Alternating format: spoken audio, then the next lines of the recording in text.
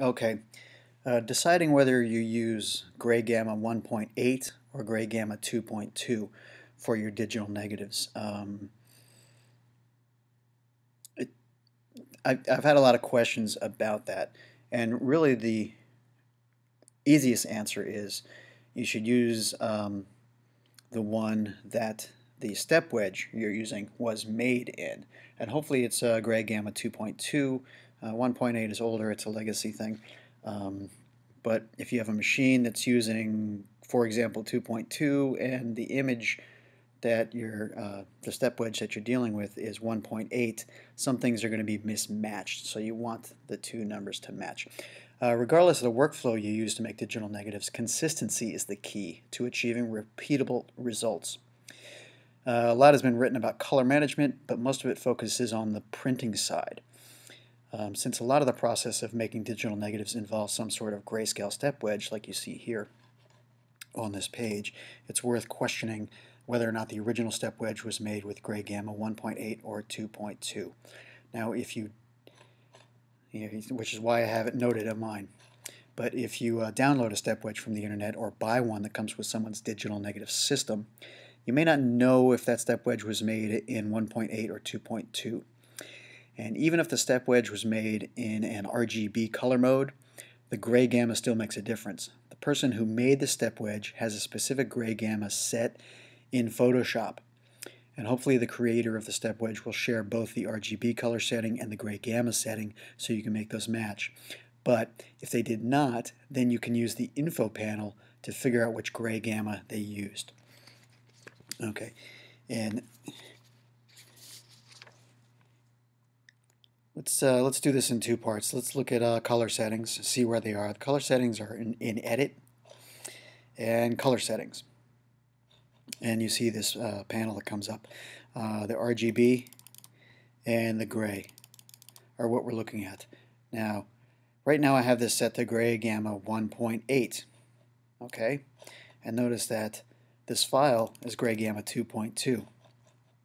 Now, you can't see the difference, but we can open up the info palette or info panel, sorry, to see the difference. Go to Window and Info, or just press F8.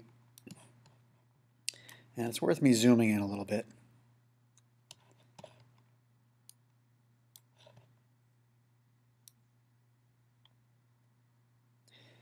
And what you want to do is you want to pay attention over here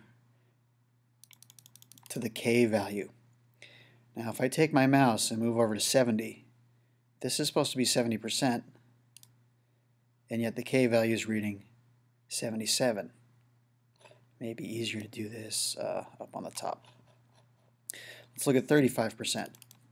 This is supposed to be 35%, and the K value down here is 41. 30 is actually 36. That's because this was made in gamma 2.2, and my color setting is unfortunately in 1.8. Now watch what happens when I change it to the correct color setting. Gray gamma 2.2, okay. Now 35% reads 35%.